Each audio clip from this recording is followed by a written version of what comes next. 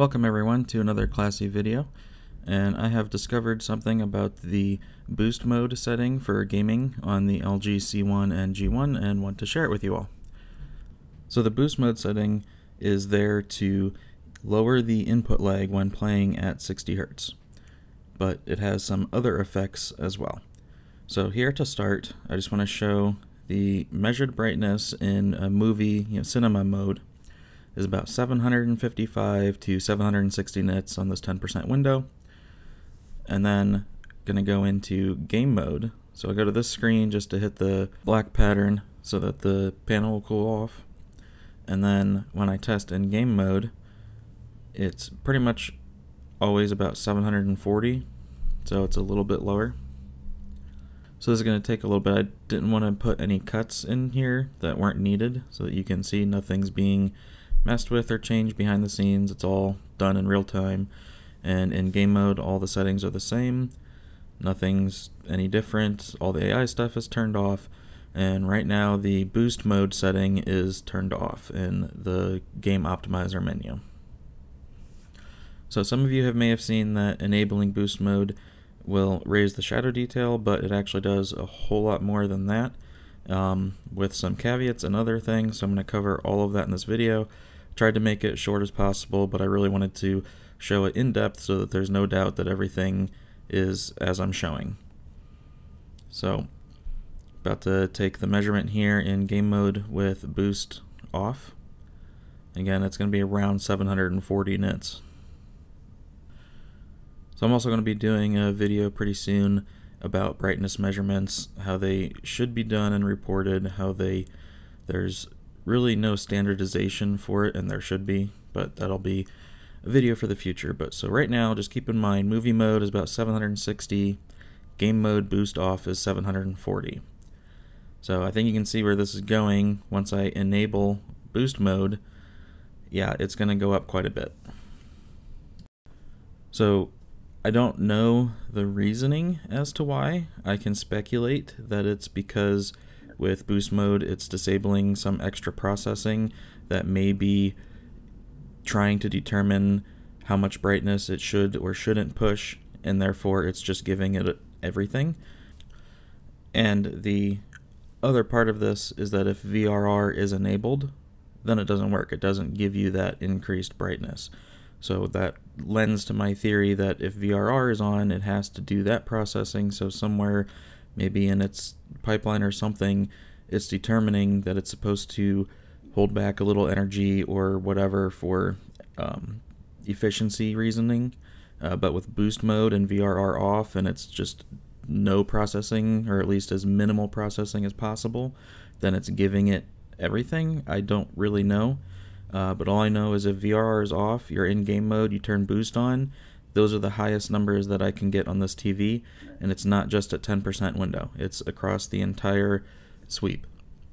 So I'm just going to run through the numbers very quickly. At 100% in game mode is 166, cinema mode is 151. 50% window, game mode with boost, 286, cinema mode, 246. 25% window, game boost, 675, cinema, 507. 18% window, game boost, 782, cinema, 652. 10% window, 810, cinema, 759. 5% window, game boost, 823, cinema, 772. 2% window, game boost, 834, cinema, 784. So, and those measurements were done where when you click the button to take a measurement, the meter will take one after a few seconds and then take another one within 2 seconds, and then there's like a pause of about 5 seconds before it'll do another 2 measurements again. So those measurements were all done on the second click of measurement, just so that they were all approximately 5 seconds of the window being on screen, so that it's very consistent. So here you can see I made some adjustments, and I'm about to go over that in a minute, but with the brightness dropped to 249 and the white stabilizer dropped to 9 from 10, it helps to keep it a little bit more accurate because game boost does mess with a bunch of stuff. So those are the two easy settings I found to put you pretty much where you need to be, and just wanted to make sure it didn't lose a ton of its brightness. It only dropped about 10 nits or so. I'm about to pull up patterns to show why I made those changes. So this is with game boost turned off, and you can see it tracks a little too dark through most of the mid-range, and it kind of has some issues, but again, it's mostly just too dark. Now here with boost on, it's the opposite. It's too bright, especially if you look at 5 and 10, they're way too bright. So here with those slight changes I made, you can see it tries to help that bottom end so it's not overlifted too much, and it tracks pretty much better than on with no change or off. So for now, those are just quick, easy settings if you're going to use boost. But again, without VRR, if you turn VRR on, then it's completely different. It doesn't give you that extra brightness. So here I'm just also testing if it works at different frame rate or refresh rates. And so I'm using the Spears and Munzel disc, and that's at 24 Hertz. And no, there's no change at 24 Hertz. And I tried on the Xbox forcing 120, but then the patterns just don't work and the HDR doesn't work. So there's no way right now to test it at 120 Hertz, but we do know the boost mode doesn't do anything at 120 Hertz.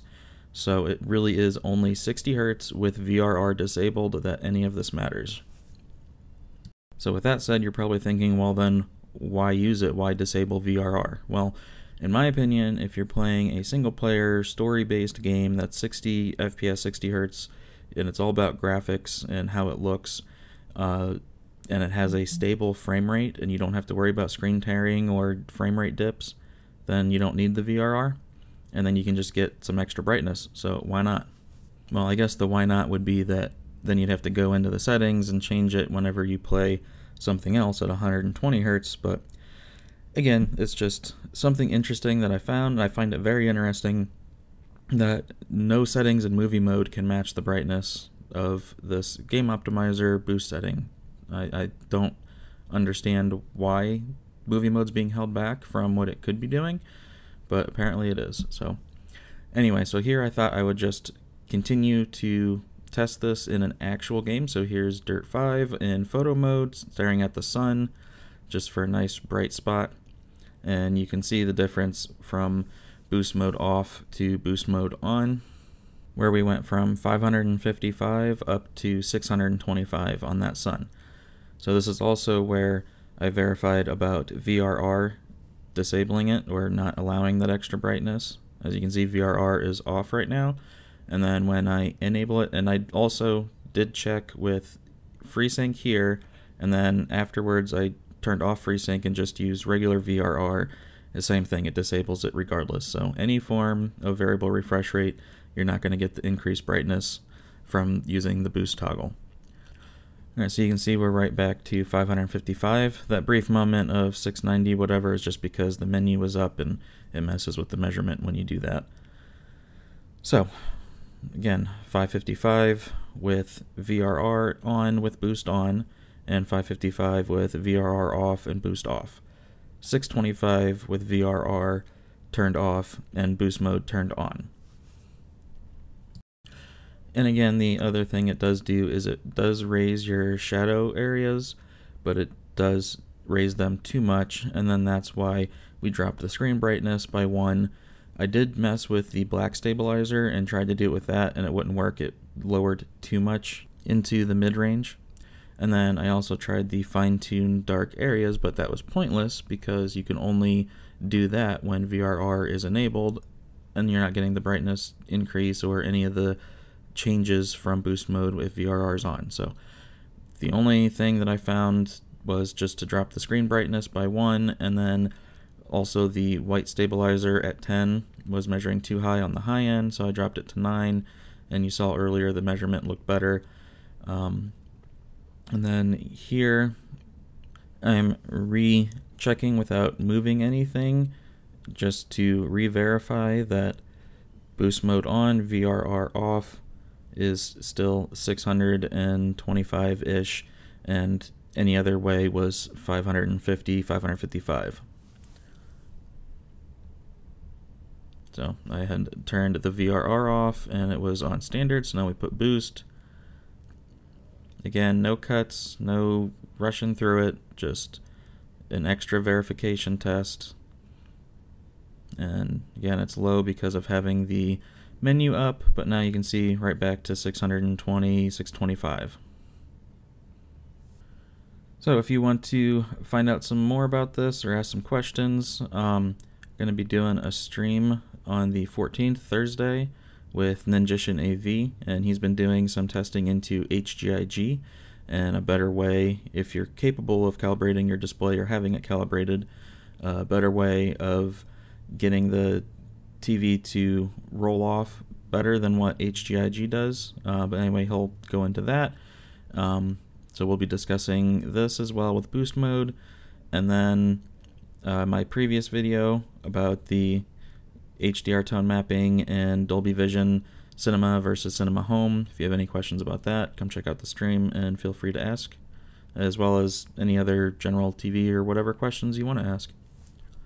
Alright, so for this measurement, I applied the screen brightness at 49 and the white stabilizer at 9 instead of 10, and you can see there's really no difference. It's still about 625, so it's not affecting really any measurable difference in game by doing that. So again, I think if you're playing a game that you know has a good solid frame rate at 60 FPS and it's a single player game, I say use boost mode and turn off the VRR, and then experience that little extra brightness. And then also I'm going to turn up the ISO here so you can see the shadow detail under this car, and then keep toggling standard and boost, and you can see how much darker it is on standard compared to boost. So again, it is a little over brightened compared to what it should be in the darkest of areas with boost mode, even when you drop the screen brightness to 49. But for gaming, I think most people want to see the shadow detail more. I mean, it's a tough one. So again, it's a little over brightened compared to what it should be. After finishing this video, I actually thought of something else I should check, and that is if boost mode is enabled and you're at 60 Hertz and you enable VRR or FreeSync, what happens? Well, it seems like it just completely disables boost mode if FreeSync or VRR is enabled, because you're not getting the brightness increase and you're not getting the change in shadow detail. So I think VRR and FreeSync just completely negates boost mode altogether at 60 Hertz. So it seems boost does not work at 120 or with VRR. So you don't get the lower input lag with VRR.